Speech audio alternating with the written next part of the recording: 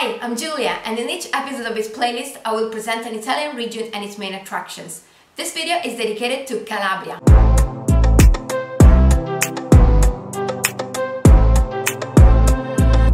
Calabria is a region in the southwest of Italy, far from common touristic paths, so usually left unexplored by international travelers. This region finds itself in the middle of two seas. Tyrrhenian Sea is on the west side and is warmer, while Ionian Sea is on the east side and is usually colder. Indeed, there is one main reason to visit Calabria: seaside. The entire coastline is full of amazing seaside spots, with crystalline waters, sand, rocks, and natural areas. And as it's not a super touristic destination, it is probably one of the best low-budget holidays to have in Italy.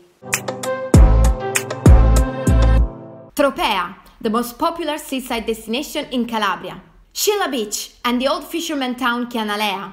Sicily seen from here seems so close that you think you can actually touch it with your fingers. Praia Mare and Dino Island, great destinations for scuba diving.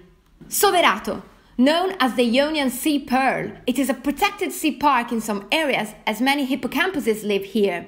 Capo Rizzuto, with an imposing Aragonese castle on the beach. San Nicola Arcella, a tiny lagoon with a huge rocky arch separating it from the open sea. The secular beechwood forest in Pollino Park, a UNESCO heritage site for its 500 years old beechwood trees. Scilla National Park, the most extended plateau in Europe, known for its exceptional biodiversity. Rocca Imperiale, a traditional borgo in the north, or Gerace and Bova, traditional borghi in the south. Reggio Calabria. I personally love the city of Reggio Calabria, right at the tip of Italian boot, so close to Sicily but separated by the dangerous Strait of Messina. Its seafront was defined by an Italian writer as the most beautiful kilometer in Italy. Reggio Calabria hosts the National Archaeological Museum with the biggest collection in the world of ancient Greek bronze statues. The pride of this collection are Riace bronzes, two of the few full-size Greek bronzes remaining, representing naked bearded warriors. Calabrians always eat spicy dishes. Indeed, the regional pride of this land is chili pepper. If you can't stand spicy food, make sure to express it out loud in a restaurant. Other regional food products are sun-dried tomatoes, licorice, and bergamot, a citrus fruit only cultivated in this region.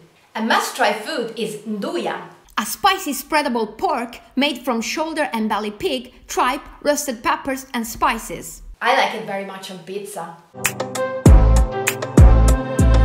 If you come to Calabria, you'll definitely want to bathe in its waters, so come here when there is hot weather, from May until October. But if you happen to visit Calabria in winter, know that you can also ski here. It seems impossible as this region is so close to Africa, but in the Aspromonte National Park you will find ski facilities, for example in the town of Gambarie. Catholic holidays are very much celebrated. For Easter celebrations, every town has its own traditions, usually involving parades of St. Mary and Jesus statues. A religious event called Baria in the city of Palmi is a UNESCO intangible cultural heritage. During this celebration, 200 carriers carry 16 meters tall figures above a huge holy wagon representing the Assumption of the Virgin Mary. It's usually held on the last Sunday of August. It is better to travel through Calabria by car because public transport is not extended in the entire region and it is sometimes impossible to reach certain seaside spots if you don't have your own vehicle. Guido Piovene, an Italian journalist, once said, "Foreign travelers get confused in Calabria. They cannot define it.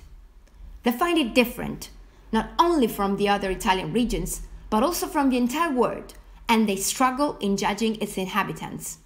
If you would like to know more about Calabria, we will leave you some useful links in the description below. Subscribe to our channel and see you in our next episode of Where to Go in Italy.